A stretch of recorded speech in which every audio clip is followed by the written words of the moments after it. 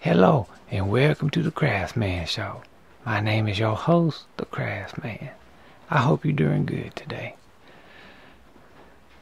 Today we're going to talk about Pythagorean Theorem and how that you can use it to do measuring things.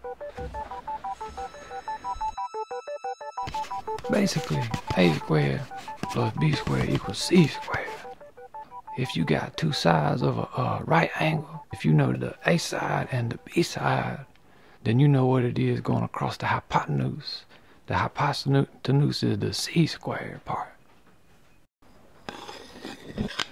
Whenever I was in school, they used to tell us that you need to memorize this.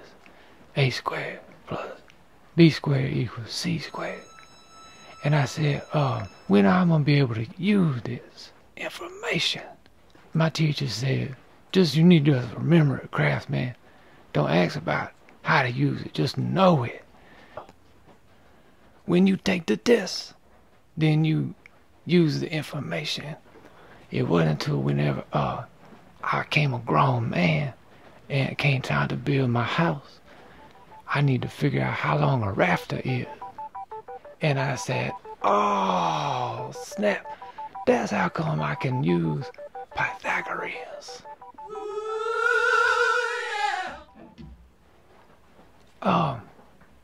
Does that make sense? I hope so. But the mainly reason that I wanted to show y'all this video is the 3-4-5 rule, checking for square. There are so many different times where that you might be building something and you need to know that you're at a right angle, a square angle.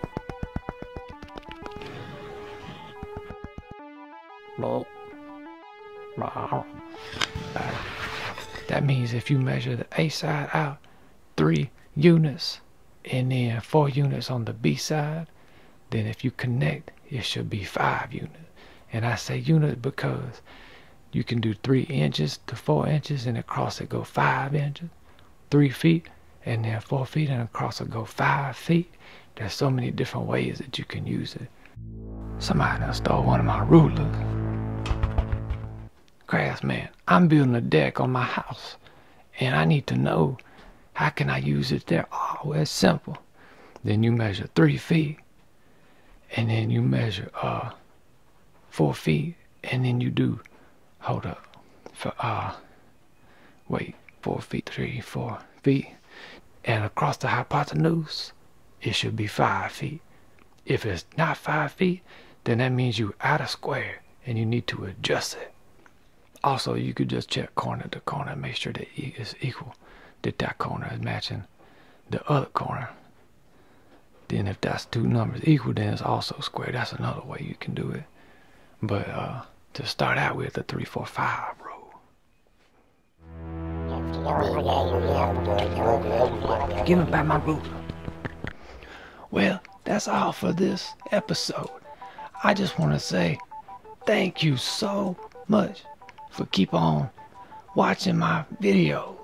We'll see y'all next time. Until then, y'all be blessed and keep steady crafting.